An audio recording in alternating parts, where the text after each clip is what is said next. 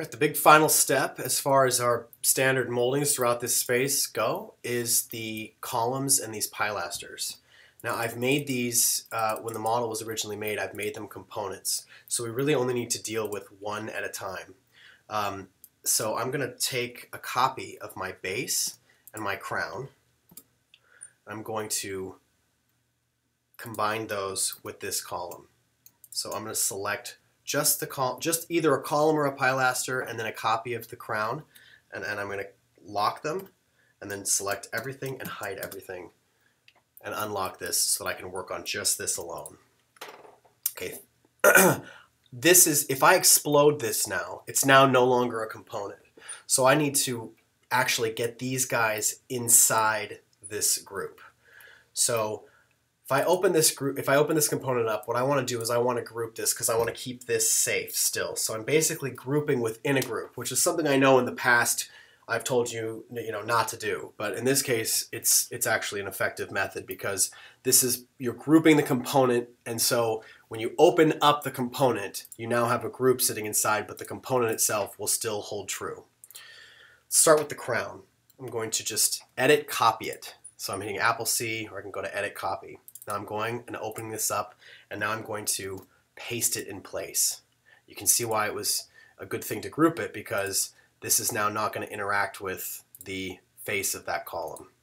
And I'm just going to move it into place. I'm just moving it up so that it's working with the shape of the column. So the top is aligned with the top, and the bottom is flush with the side. Now I'm going to make a new shape. This is going to be my path. I'm going to move this up into place and delete that center face.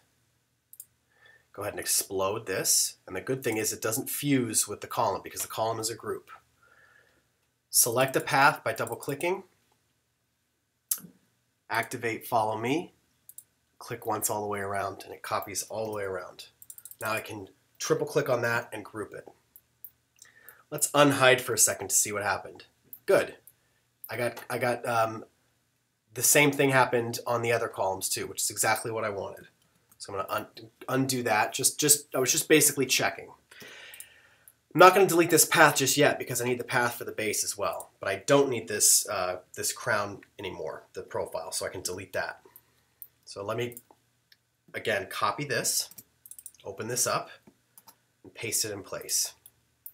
I'm just going to move it in place until it's aligned. Now I can explode it. Activate this path by double-clicking on it, going to Follow Me,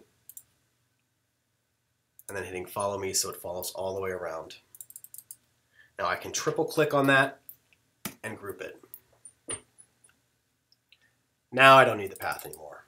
So go ahead and delete. Now I just want to offset the little insets on this column. So I'll just open the column up, and at the bottom of the molding, if it's lined up well, I can just use this as a reference point and trace around the edge so that I get an additional line.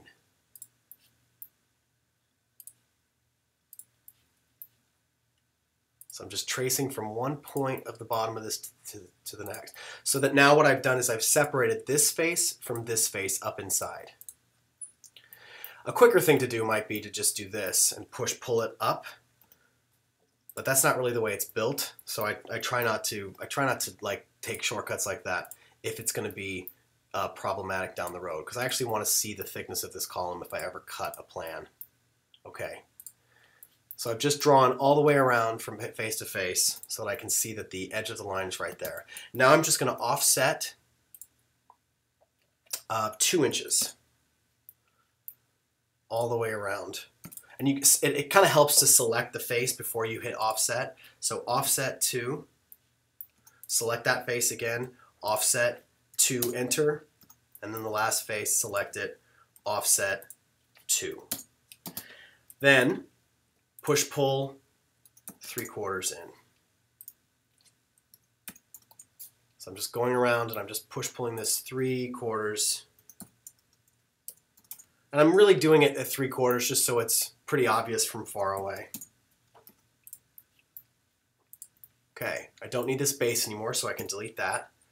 And then I can unhide everything. And let's take a look at our scene and see how that worked out. Great. So we have a component that now this is its own group, this is its own group, and this is its own group. So if we ever want to edit that, we're in good shape. Okay, great.